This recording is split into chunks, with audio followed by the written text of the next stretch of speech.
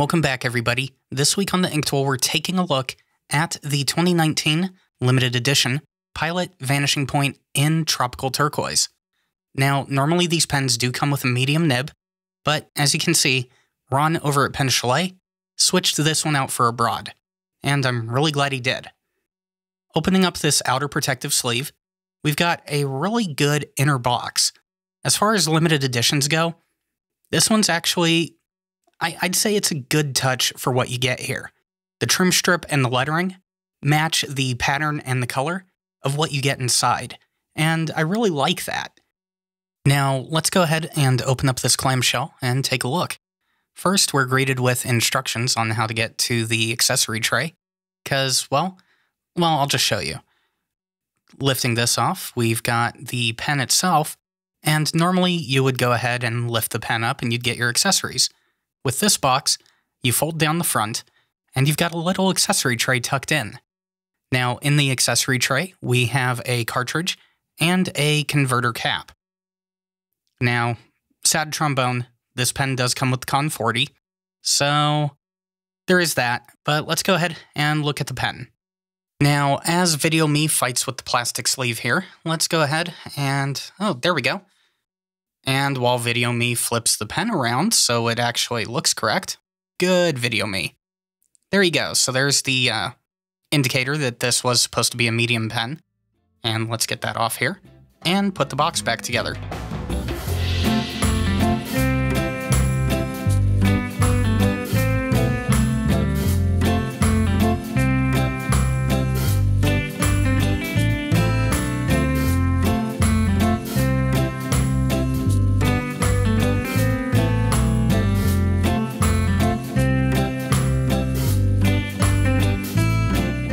There we go. Okay. So, like I was kind of saying, I really like how the box and the pen matched on the trim. It was a nice touch. And, yes, the good old clicky pen feel. I really do love that about these Vanishing Points. Now, let's go ahead, take a look on the inside. Here's that Con 40 I was telling you about. And yes, it's already inked up. Because, yes, I've been using this pen for a few months for the people that have been watching my videos. And once we get that, there we go. Thank you, camera. All right, so look at that nib. That is one thing I love about these Vanishing Points. If you ignore the Con 40, they come with a really good nib section and nib housing that makes it one of the few high-dollar pens that's really hot swappable. I mean, Monteverde does it, I think, on the Monza, which is kind of just a cheap entry-level pen. But this is, for a normal Vanishing Point, a $150 pen that you can just hot swap whatever nib unit you want into it with an already filled converter. And for me, that's really kind of cool. Also, this little detail right here, I ended up getting pen 1900 out of 2019. I know that probably wasn't intentional. In fact, it definitely wasn't intentional, but it's a nice little detail that really appeals to me. Now, another thing I like about the Vanishing Point is the overall length and feel of the pen. It's got enough heft that it just sits in my hand very comfortably, and I can go from just holding it, to clicking it, to writing with it, back to clicking it again, and then back to holding it, and it just feels comfortable in the hand. Speaking of writing, though, let's go ahead and talk about what we're going to be writing with. For this writing sample, we're going to be using Parker Coink Blue. I just picked this up, so I don't know how it's going to react in this pen, but we'll see. It's going to be a good test, because I know how a lot of my other inks react in it, and I'm very interested to see what we get.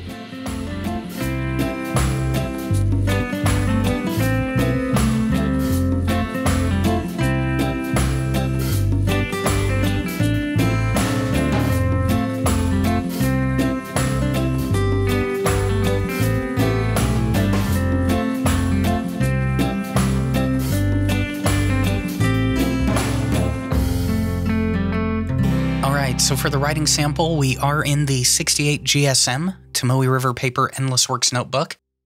Now, while I was getting everything set up, I did have about 2 minutes of downtime where I had this pen sitting with the nib out, and with a lot of inks I've tried, that would normally lead to an immediate hard start. But here, I'm not getting that issue, which that says something about vanishing points in general.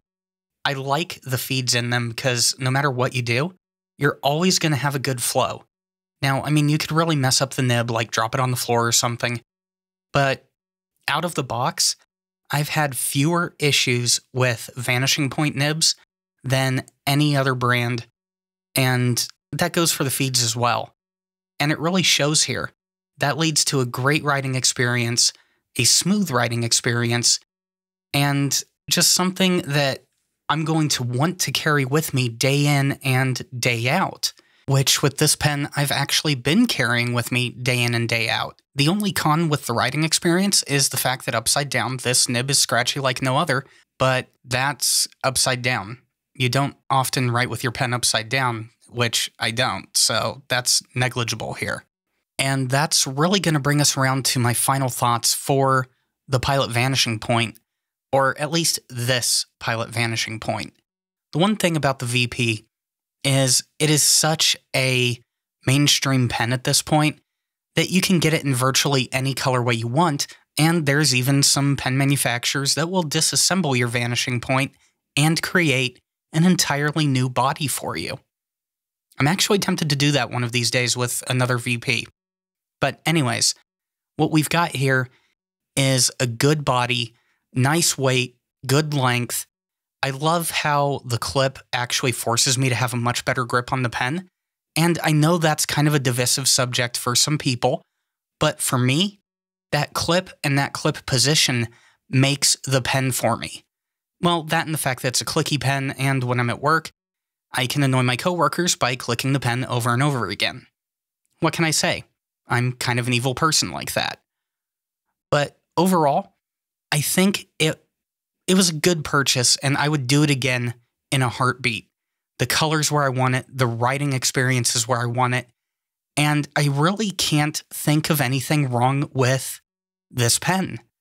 But that's me. You're a completely different person, and you may think that Vanishing Points are the worst pen on the face of the earth.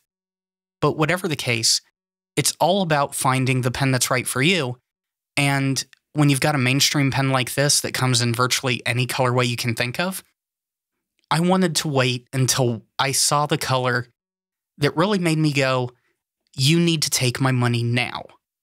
And for me, that was this pen. And the fun thing is, I know that each one of you watching this video right now has probably had a fountain pen do the exact same thing to you. That's one of the beautiful things about this community. But I'm going to wrap up the video here. As always, thank you for watching. If you want to support the channel, consider doing so by either joining the Discord, supporting the channel over on Patreon.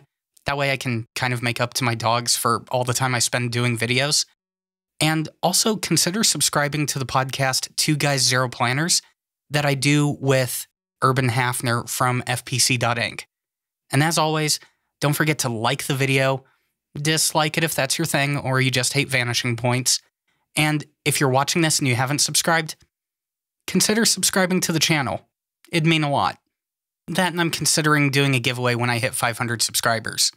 I'm still kind of leaning towards a bottle of Bungu Box ink. Anyways, I'll see you next week.